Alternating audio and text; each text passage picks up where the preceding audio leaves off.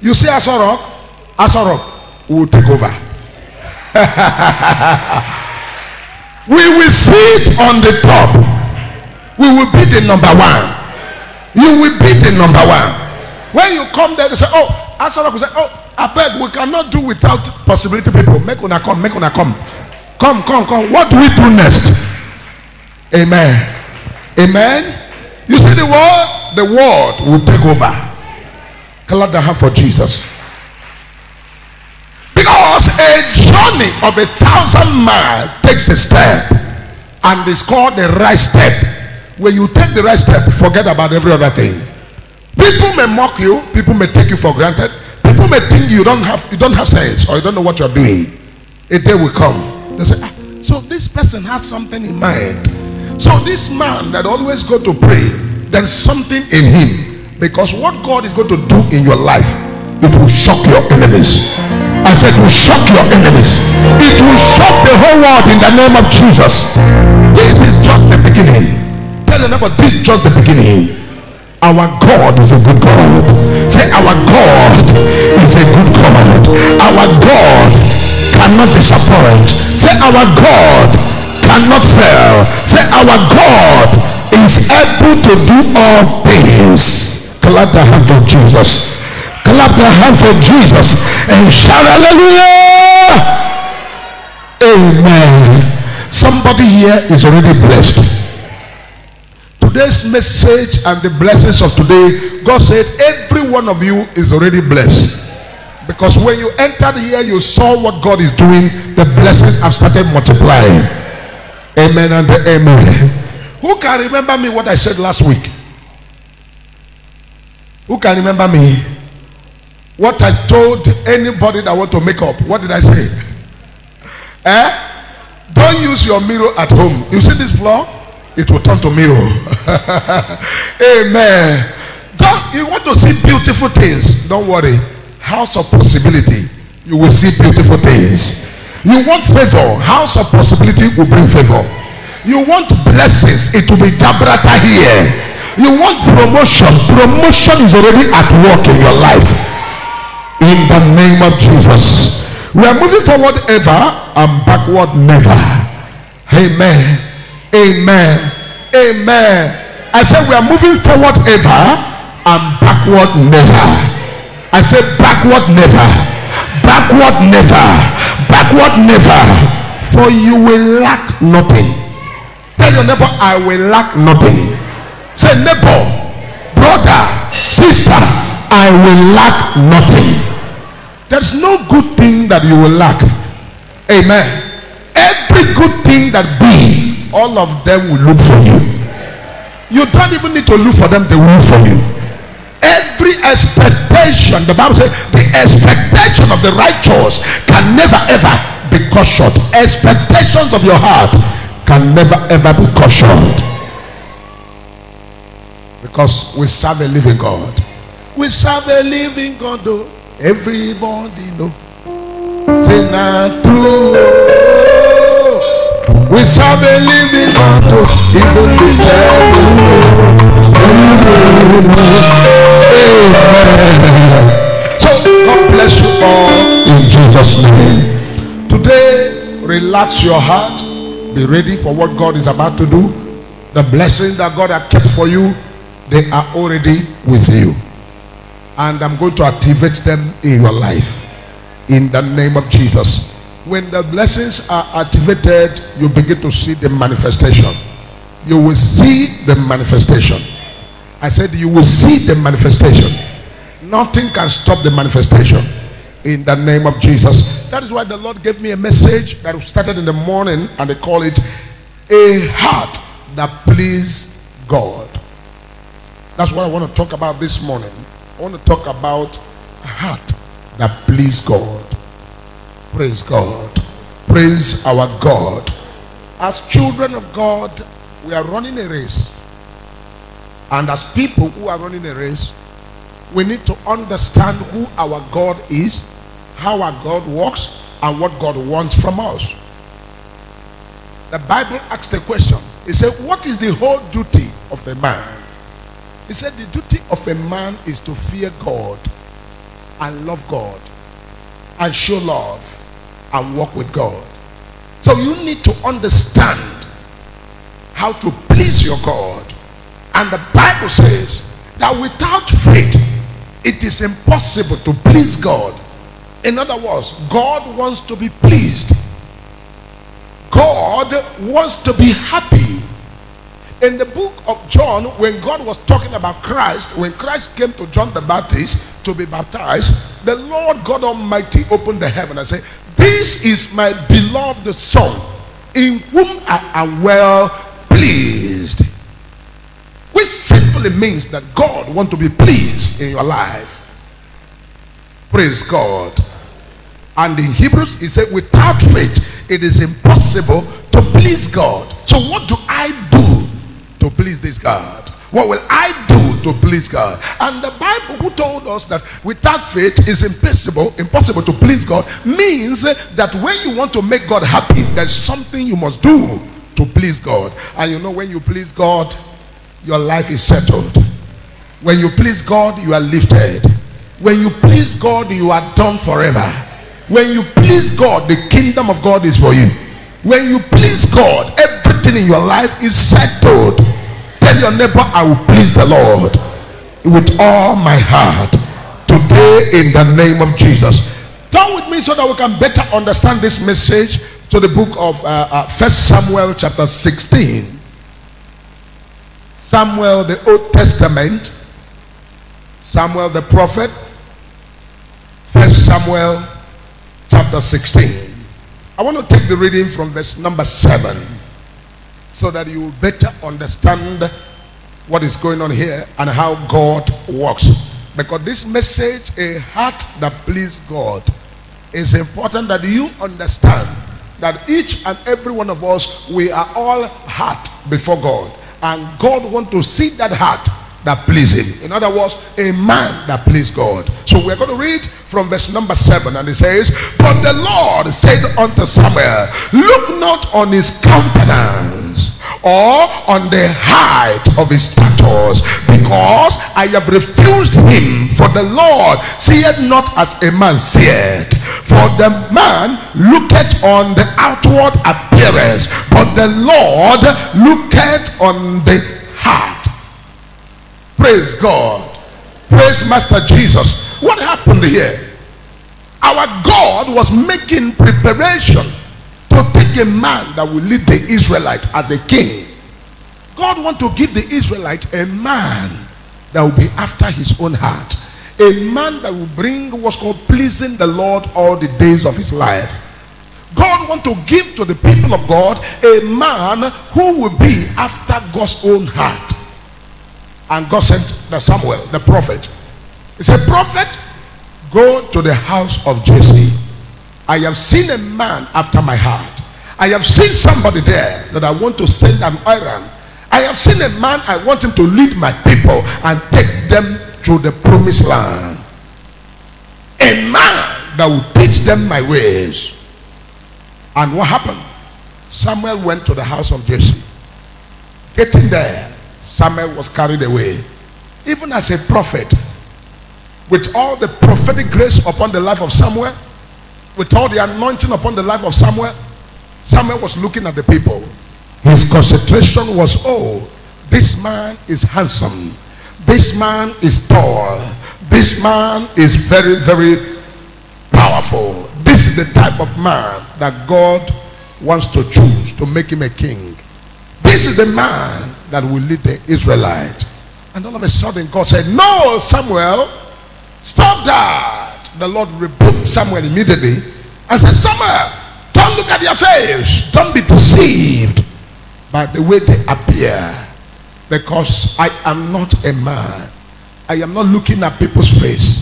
I am not looking at people's appearance. I'm not looking at how many clothes they put on. I'm not looking at how flashy they are. All I'm looking for is a man with a heart that pleases me." Samuel was still confused because he was looking at the people that were coming out. Giants were coming out. Strong men were coming out. Big able people were coming out of the house of Jesse. And God said, "I have refused all of them." Not that I don't want this one, but I have refused. Refuse means it's never in the calendar of God to use any of those people. And Samuel was confused. Samuel thought that, oh, I thought it was a house of Jesse God have sent me. These are the children of Jesse. Who is the man that God want to use? Did I make mistake in prophesying? Oh, maybe I have gone wrong. And God said, no. Ask him question. Do you still have any other son? And Jesse said, yes, I have another son. But this one is not a giant. This one is not big. This one can wear the shoe of Goliath. This one is not even in the house. It's always in the bush. This one is just always with the animal in the bush, chasing animal. And Samuel said, please, nobody will sit down as a punishment. Nobody will drink as a punishment. Nobody will step out as a punishment until we see that man. He said, but that one is not a man. It's just a young boy. He said, whether boy or man or small or big, nobody will step an inch. Nobody will sit down until we see that man. We see that boy. Bring him here. And the Bible said they sent for David. And when they sent for David, David was coming. As David was coming, David was very, very ruddy, looking stubborn in the eyes, looking very, very tattered, because he was coming out of the bush. And he was coming, he was a young boy, and the Bible says he's a rude boy. The moment Samuel saw David, God said, that is him. Quickly stand up, anoint him. That is the man I want to make the king. That is the boy, that is the person. And quickly Samuel began to anoint David. After anointing David, Samuel was confused and was surprised, was so shocked. Why did God choose among all these giants and everything? God chose a small boy. Why? The secret is in the scripture. When you go to the book of Psalm, from beginning of the Psalm to the end of Psalm, you will discover the reason why David was the man and the heart that feareth God, the heart that pleases God. Some people think, oh, for me to make heaven, oh my God, I must not greet anybody. And if I don't greet anybody, that means I will not worry anybody. I have to be on my own. When I wake up in the morning, I cannot even boil hot water, because if I boil hot water, I have offended the water. I cannot even kill a fly, because if I kill a fly, I have offended the Lord. Before I take my step, I must look at the ground where I want to put my leg, because I don't want to match an ant. I don't want to kill cockroach. I don't want to kill fly. I don't want to offend anybody. That's what many people think, that is what will take them to heaven. Many people think, oh, if I can be as holy as Nweji, that means I am already a man that pleases God. But that's not. A man that pleases God is a man whose heart is towards the Lord God Almighty. A man who doesn't count on his own strength, even though he may be as powerful as anybody. A man who doesn't count on his own money, even though he may have money more than the richest people on the face of the earth. A man who doesn't depend on his own wisdom or lean on his own wisdom, but a man who leans on the wisdom of God. A man who takes God first in everything he's doing. That's why David come and concluded everything, and he said, the Lord is my shepherd, I shall not want. A man that can provide, a man that has money, a man that is working as a king, is now saying that he is a sheep before the Lord. He sees himself as a sheep before the Lord, because he knows that everything he got in life is given to him by the Lord. He knows that he's sleeping up and waking up in the morning, it is the Lord, not by his own making. He knows there are people who are stronger than him, who have fought in the battle and were destroyed. But he, as weak as he is, he went into the battle, he fight, and God preserved him. He knows that everything that happens in his life on a daily basis is a miracle. The heart that pleases the Lord is the heart that is always appreciating God and seeing God in everything happening in his or her life. And there's no man that can please the Lord and not being honored. No man can please the Lord and not being blessed. No man can please the Lord and remain the same. There's no man on the face of the earth who can walk with God or please the Lord and God not show himself. That is why in the case of David, he will say, I will look up to the hill from whence cometh my help. My help cometh from Jehovah, who made the heaven and earth. Always recognizing God. He never see himself.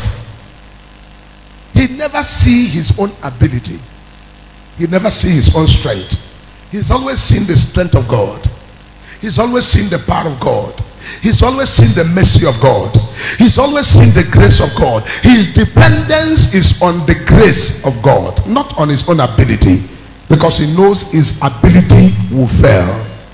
Strength of men will fail. The money that men have will come to an end.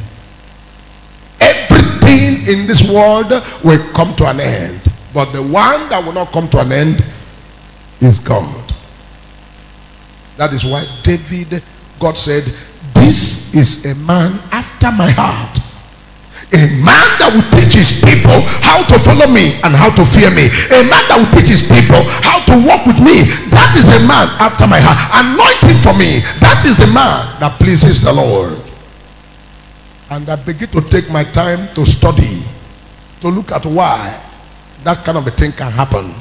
And God started taking me in the scripture, begin to show me mysteries and things that we all need to know. If you want to run this heavenly race and be victorious, if you want to succeed in all that you do, if you want to be a man that will make it in life, a man that will conquer, a man that will be above all, work on your heart, because your heart is where everything about you, that is where it lies. It is in your heart you will please God. It is in your heart you will make heaven. It is in your heart you will prosper. It is in your heart you will be anything you want to be in life. And so if you know that your heart is very, very important, then your heart must be first of all separated and kept aside for the Almighty Jehovah. If you don't do that, forget it. Forget it. There's nothing in this world you can compare to that your heart. That's why God said, I don't look at their face. I don't look at how much they have in their account. I don't look at the clothes they put on. All I am after is their heart. Is this man's heart with me or against me? Is these people who sit down here, are they my children by their heart, or they are children in the lips? I'm not looking at your lips. I'm not looking at your face. I'm looking at your heart. With me, Proverbs 4. Proverbs chapter 4, look at verse 23. Proverbs 4 verse 23. And the Bible began to lecture us, and they went ahead and they said, keep thy heart with all diligence, for out of it are the issues of life. Keep your heart with all diligence, for out of it are the issues of life. What is issues of life? Issues of life are the reason why everybody, this one going this way, this one going that way, this one asking for this one asking for that. Many things that we are asking for in this life. Why are we asking those things? Because of the issues in our heart. Guide your heart with all diligence. The scripture here wants you to know that if any man conquers your heart, that man has taken over you. Why are people falling in love? What makes people to fall in love? You say, you have won my heart. That is why I've fallen in love. Why are people addicted? When something enters into your heart, you are addicted to it. Anything that can control your mind and your heart has gotten you. Praise God. So the Lord now want to make it clear that we must guide our heart. Anything you want to be a great man, You want to be God-fearing. You want to be prosperous. You want to have children. You want to marry. You want to prosper. You want to succeed. You want to be great. All of these things are already fashioned to happen within your heart. And whatever captures your heart has captured your dreams. Whatever captures your heart has captured you in totality. And that's why this one will say, I want to do this. The heart will say, no, don't go there, face here. So that's what the scripture says. Guide your heart with what? With all diligence. Guide your heart. Guide your heart with all diligence. For out of it are the issues of life. The major strategy of the devil is to twist your heart. In fact, if they make you to hate anything, that thing can never operate again where you are, because they've captured your heart, they've captured your mind towards that thing, and that thing you can never ever identify with it anymore. I've heard so many people who sang a song. Jesus obotu akidi otigonye dikagi iye gasabomo papi de kamanawo. Jesus obotu akidi otigonye dikagi iye gasabomo papi de kamanawo. Meaning, Jesus, is that how sweet you are? There's no one like you. All that you are doing has taken over my heart. But after singing that song, is it true that their heart have been taken over by the Lord? So, child of God, I want you to know that everything that God is looking for is for the man that his heart will please him. And the moment your heart pleases God, the moment God sees that this is a man after my heart, like he said in the case of Jesus, he said, that is my beloved son, in whom I am well pleased. John the Baptist, that very son, that person you are about to baptize now, is my beloved son, in whom I am well pleased. I am pleased in him. Why? Because of one thing. And that's what we are going to look at now. We are going to look at why God Almighty began to talk about that. Look at the reason. Number one is he has a loving heart towards the Father. Jesus has a loving heart towards the Father. That is why the Father boldly say, this is my beloved son in whom I am well pleased. Because the moment you have love for God, God will come back to triple and double whatever love and the volume of your love towards him. He will double it. God will increase his own, because God is very, very reciprocal. When you do something to God, he said, draw near to me, I will draw near to you. Give him one step, he will give you times two. Give him 10, he will give you times two. Get closer, put God first. God will put you number one in everything. So Jesus started teaching us. Book of Matthew 22. Jesus started making it clear. Open your Bible. Matthew 22. Look at verse 37. Look at verse 37. If you are there, we'll read together. I know that after this message, you will learn how to serve the Lord with all your heart. In the name of Jesus. I say in the name of Jesus. Matthew 22, look at verse 37. 37 said, Jesus said unto him, thou shalt love the Lord thy God with all thy heart, and with all thy soul, and with all thy mind. The same heart. 38. This is the first and the great commandment. Praise God. 39. The second is like unto it, thou shalt love thy neighbor as thyself. Praise God. A heart that pleases God, number one, must be a heart of loving all the time. A loving heart. A loving heart. What does it mean to have a loving heart? A loving heart is the heart who has put God in his heart. In the morning, afternoon, night, God is in the heart of that person. In all his thinking, God is there. In all he's doing, God is there. Anywhere he goes, God is there. He's never doing anything without God. You cannot do anything without God. You put God in everything that you do. You know what it means? You become a superhuman. What it means, you become a very high spiritual being. Anything happening anywhere, whether spiritual or physical, can never have effect negatively on you. Any proposal in anywhere in the world, in the realm of the spirit, realm of the physical, nothing works against you, because you have put God in your heart first before anything. Nothing works against you. Sometimes people come and say, oh, we want to attack him, we want to do this. Every attack turns to blessing to you. Amen. When you love God to this capacity that you love him with all your heart, with all your soul and your mind, that means God is the occupant of yourself. Everything about you is God. In your thinking, it becomes a living power to conquer the enemy. In your thought, it becomes a source of victory. Anytime you are thinking about anything, you are already doing something. It is already a solution. Anytime anything shows in the spirit realm about you or against you or with you, it turns to super blessing instantly.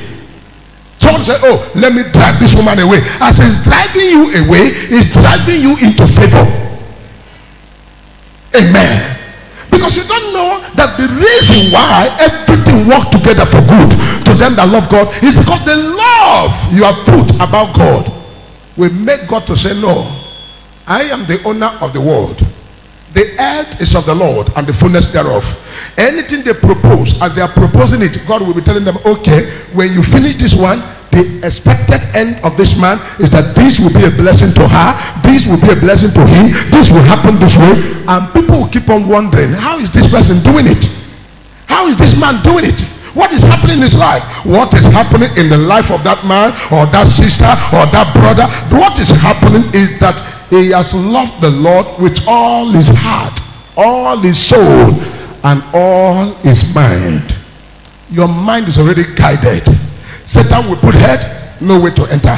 Satan will knock, the door is shut against him. He will come from the back, is sealed. He will come from the front, is sealed. Right hand side, sealed. Left hand side, sealed. Why? Somebody is already occupying the house. That's why Jesus made illustration about the demon cast out in the man's life. He said when a demon is cast out of a person, the demon goes and wander away. When he comes back, if he sees that the house is empty, he will go and pack other demons and occupy. And the state of that man or the woman will be worse than ever. Why? Because the house is empty for powers, for demons, for enemies to occupy. But if you can fill the house with somebody, they can never have a way to enter. How will they enter? Where will they come from? How will they have their way? They don't have any way to enter, because your heart is given unto the Lord. Praise God. Praise God. A loving heart. That is the heart that pleases God. A loving heart. The heart that loves God every time. The heart that loves neighbors. You don't have time for quarrel. You know, this world we are, there are times you want to make everybody happy, and the more you are trying to make people happy, the more they are creating enmity with you. Don't worry about their enmity. Just play your part and leave the rest. Amen. Play your part and do what? Leave the rest. Don't say, oh, we have quarreled now, I will not greet him, I will not greet her. Greet him, greet her, pass your way. If you greet, it doesn't answer you, keep on greeting. Amen. Amen.